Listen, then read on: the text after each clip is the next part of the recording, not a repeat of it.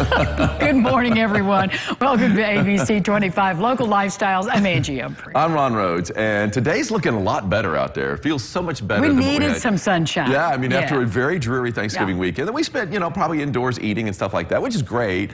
And then yesterday was just like the dreariest day of them all. It was. And then now it's like, boom, onward and upward. Isn't that cool? Yay! And we have a full house today. Coming up today we do. on the show, lots of interesting things for you. The musical group that wows the audience, Straight No Chaser, is back in town, and we are going to meet a member of that lively group. They're going to perform tonight.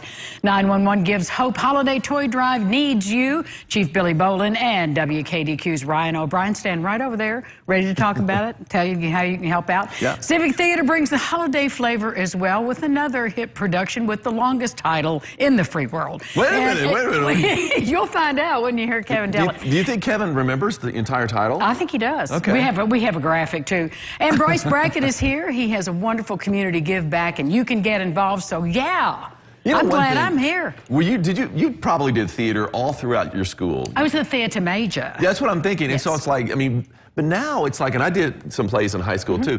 Memorizing parts back then was not a problem. Piece of cake then. But then we were asked by Matt Rao to do like the Wrights Home Mystery. And we had like a speech of this long. I had 4 lines. And I still botched 1 or 2 of them every single time. It was like, it's one of those deals where it's like, man, I was much better. Well, we're just out of practice. It's not that we can't. Is that what it We're is? just out of practice. I don't think. Because we always have the words rolling out in front of us. I don't even have that. I don't even look at them. I try to pay attention. Maybe it's not a good thing.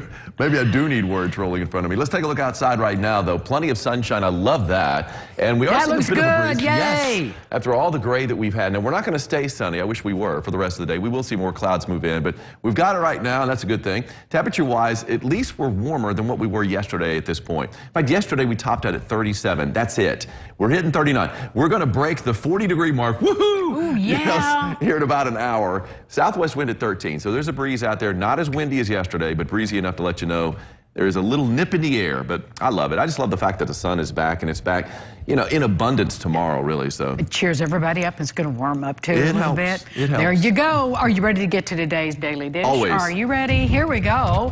Let's roll.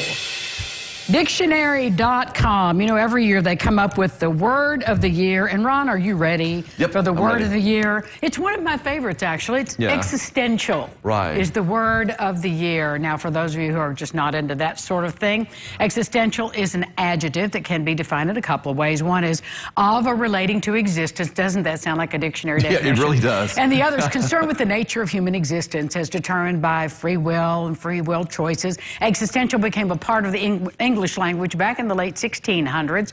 As for its current use, well, existential is used frequently in conversations about things like climate change, democratic institutions, gun violence, and pop culture. It's funny. Is it just me, or does it seem like the last, several words of the year have been something kind of new to the language? You know what I'm saying? It's almost like a word that's kind of new. Oh, something was made up. Almost like it's made up, Yes. But at the same time, this has been around forever. It has. And it's now it's like it's almost like they're digging out an old word and saying, this is a new word. So maybe they're having an existential crisis at dictionary. We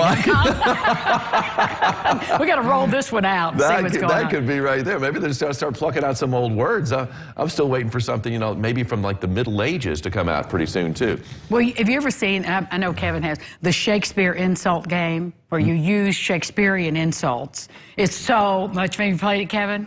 Okay. Oh, no, wait a minute. I do remember, I didn't take much Shakespeare in school, but I did take one Shakespeare course in school, and I do remember they said there was something that had to do, I forget which play it was, probably Romeo and Juliet, but, and they said the word nice actually meant smelly. Am I right on that? Somebody Google that. You got phones? You have smartphones over there. Something that's so, basically just pleasant. The opposite of what it sounds. But it meant smelly. Well, we'll look at, we've got, the people are just, their thumbs are flying.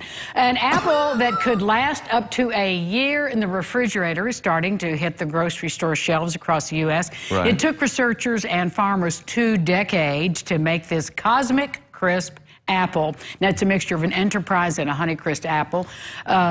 Cosmic Crisp was developed at Washington State University. The apple got its name from the little bright spots that resemble stars in the sky. Now, the acidity of the Cosmic Crisp supposedly prevents it from turning brown as quickly as other apples.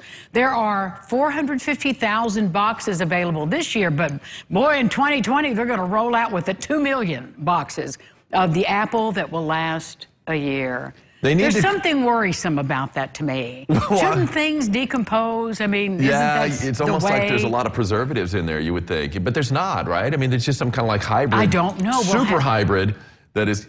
What they need to do is come up with like a super hybrid for an avocado so that it doesn't turn brown. 3 seconds, just as soon as you cut it open. You cut it open, you're making some guacamole. It's like it's already turning brown. It looks disgusting. But at the same time, I mean, it is what it is, right? Cosmic Crisp. That'll be their next deal. Let's put those MIT researchers on that avocado thing. Instead of the alien. You know, Honeycrisp are very good. I know that Joe, he loves Honeycrisp. He's all about that. One. They're a little pricey, though. I bet these are a little pricey, too. Well, I would imagine, but you don't have to buy many of them if they last a year. Yeah.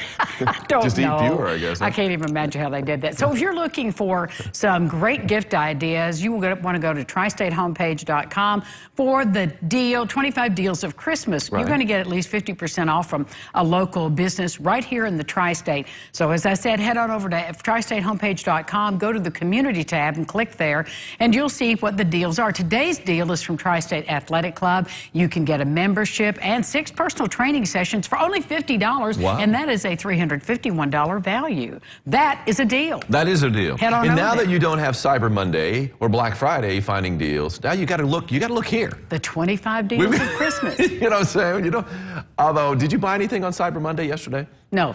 Really? Well, I didn't have time. And I was too busy. You're always busy, but you still managed to actually do a lot of spending. I really didn't. I really didn't. Did you? You don't have to be too busy. Did you buy the... Anymore, I did not buy a trench coat. His son wants a trench coat. But well, he calls it a trench coat. I think he wants an overcoat. But anyway, it's one of those deals where, I mean, you do. You don't have to do but 2 clicks and you got something on Amazon. I know, that's kind of scary, you too. You don't need much time. Yeah. Well, we'll be right back with more Lifestyles. 911 Gives Hope. Ryan O'Brien and Chief Billy Bolin are here to tell us all about it.